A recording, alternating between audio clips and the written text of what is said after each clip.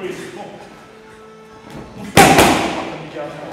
Back over again. 10 seconds. There, have you done with it now? Stick off. Let's go sleep. The double now, that's one. James, Lee, we're back out again, but this time in Blackpool on the 15th of July. Yeah. Can't wait. Great venue, boxer myself. Second hometown for me really, Blackpool. Because so, your old manager Uvic is still up there, yeah, isn't he? I've trained there many years for a long time, so can't wait to go back. Bring back a lot of memories boxing at Blackpool. Well, Winter Gardens is a cracking venue. Yeah, it's one of my Britain's favourite. got talent there, haven't they? But we put some good shows on there. Yeah. And it's the homecoming, I think, for Jack Armfield and a lot of other local lads on there. Fantastic card. Alex McCoy, who else is on there? Local lads. There's quite a few local lads. Quite a few. A lot of there. Jennings lads are fighting as well. That Mark Jeffers is fighting from Jennings, yeah. Well, I just went up there chatting to him yesterday. Yeah. So hopefully it should be a cracking night. And if you can't have fun in Blackpool, you can't have fun anywhere. That's it. Home of boxing, brilliant venue, great card. On television as well. Yes. And, oh yeah, that's Box another Nation show. added bonus, that isn't it? Yeah, a bit of a bonus for me there. But had you been watching there? What's that, a little 18 minutes straight through? Yeah. Something like 18-20 minutes. 18-20 minutes. Well, you know, I think you impressed a lot of people first time out when you boxed at Victoria Warehouse. Was it April now, was it? 21st of April, yeah. Yeah, and I think quite a few people were talking about you because you had a tricky opponent. You had Liam Griffiths, who's a southpaw, very experienced. I think at the time about 50 fights. So you know, weren't too sure how you were going to cope with him, and we shouldn't have worried because it was a breeze for you. Yeah, well, we did a lot of work in the gym. We thought it would be more awkward than it was, but everything just seemed to flow from first bell.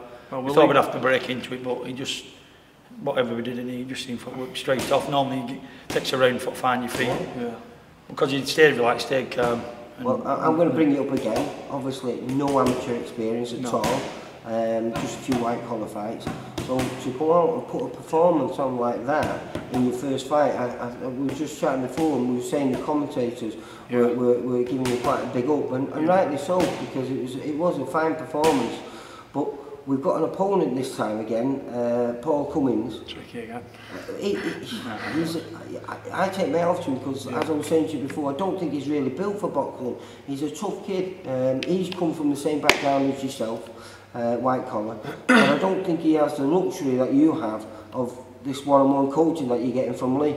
Yeah, he's learning on the job, and he learns it. It's a hard way to learn. Very. So you've got to take your hat off to the line because he's doing all right. You know what I mean? He's surviving. He's getting through the fight. So he's in with some decent kids, isn't he? So but there's pressure on you now. Well, there is pressure on me, yeah, definitely. Well, there's always going to be pressure on me now. I just want to do my best, and obviously with Lee at the side of me, I don't understand why I can't be honest. I mean, he's pushing me every single day, and I just can't wait for the 15th now. I'm getting a bit eager now. Well, we was chatting on Facebook, weren't we? Yeah. And you knew about your opponent and everything, and I could see by your texts how enthusiastic he was. But Lee, I mean, I've got to say, considering it's 3 years you've been boxing, never done boxing before. No, about 3 years, yeah. He's tardy, and he's like you said before, natural sportsman, has done a bit of everything football, and he's took to boxing. And from the first day, we said this last time, first day he was in, he'd come up doing a bit of MMA, stand up, and that was it then. From that day on, doing it every single day. Yeah. And it tells off, doesn't it, when you put the work in. Without a doubt, and also the right kind of work as well. So. Well, this is another thing. You've gone full time. We went full time, yeah, a couple of weeks, only 2 weeks back. 2-3 weeks now. Yeah, so we felt, I don't know, we just... Yeah, you want to have a go with it, you want to have a fair crack at it, so he's got the luxury, he's got a good family behind him. Have you given yourself a sort of like a time period? Well, you said I've given myself 2 years. 2 years. Listen, people go to university and they have 2 years out, that's what my family said. So I've got fantastic supportive family, so I want to say thank you to them too anyway, while we're here. But it's one of them. I love the sport and I'm following my dream, and that's what my family want to do. As long as I'm following my dream, they're happy with it. Yeah. Plus, I give myself a 2 year time. People go in for 2 years, take a time out. Why can't you take a time out for boxing? Rightly so. what I mean? Rightly so. I think if you're going to do it, it's a very hard sport to do part time. Exactly, and you're competing against, well, not now obviously, but when you do take that next little level up, you're competing against. My full-time job before I quit was very, very intense job as well. Anyway, so I was coming in very tired, and then after from training, so I was only giving Lee 70% of my efforts. Where now I run in the morning and I'm here, and I kept saying to Lee when I was working, I just wish I could give you 100. I want to show you what I've got. But now we're working together. I don't know. I don't want to. But Lee reckons in this last 2 weeks I've been off, I've come on. So I just want to give him back what he's given to me, and I'll show everybody on the 15th because I'm ready for it, and I just cannot wait again that ring. Well, it certainly looked like that. I mean, I was talking about your training techniques, and a little bit different to what I've seen elsewhere. You know, which I quite like. You know, and you know, I like the methodology behind it. You know, the way you were. You know, because a lot of coaches just tell you what to do, but actually you explain to. Well, if you can put the picture in their head, what I'm picturing, if I can put it in his head, then he'll put his own way on it and do it. Not obviously exactly how I'm picturing it, but between us we'll get somewhere. You know your opponent's a tall kid, and you were just working on the ropes there, you know, and you were saying, you know, how to get out of trouble because the kid's going to hold and mess you around, and it was really nice to see, you know. We've not looked any other way though, have we? We've always been fight conditions. That's how we train. Even with the kids, it's fight conditions. When Lee's on bag with the kids and the kids are punching, Lee's over to the bar, he's putting his hand over the kids, right, get under him. Not saying get under me, he's saying get under him. Yeah. And he's putting it into the third parties, you know what I mean? It's making people, it's good. Just makes you picture, if you can picture what I'm trying, it's easy if you can understand what I don't see Lee when I'm hitting pads now, that's why he's obviously a tall kid, he's raised his pads a bit. And that, obviously it's fight conditions, and I don't think there's any better training than that. Well, listen, what I'm seeing here, I'm seeing to get to where you've got in the time that you've got. I'm really impressed with it, mate, and I'm looking forward to what you can deliver on the 15th. And what do you think you're going to deliver? Well, a lot of thinking. I don't like talking. I just want to get. You like talking? You don't like talking? No, I don't like. I don't want to be one of these guys who's saying, "I'm going to do this. I'm going to do that. I'm going to." End of the day, I want to stop us this time.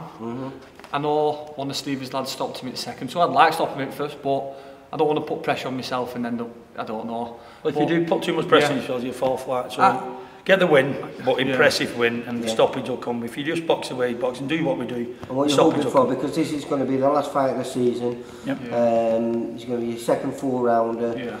You've got maybe sometime in September you're hoping to get out again.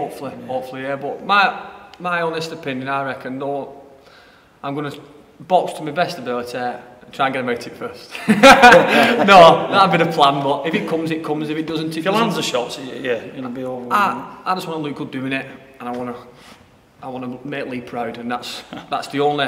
As long as I make Lee proud and I come out and Lee says, "Well done, I can't criticise you," and that makes me. I think it was like you were saying before. Musk gave you great encouragement hearing what the commentators were saying about you throughout the fight, and it wasn't just spasmodic moments, it was throughout, from the beginning when you started. I think you blew everyone away in the first 3 seconds when you landed a wonderful uppercut, and continued to do that throughout the whole fight, and dominate the fight, and showed some in second and third gear as well. Didn't even get, but you can see where, because it's his first fight, he didn't push it. It's very hard to get out of second gear when you're fighting those type of people. That's it, because it's awkward. Paul Cummins is a little bit of a different, he's not really a journeyman, even though his record suggests that he is.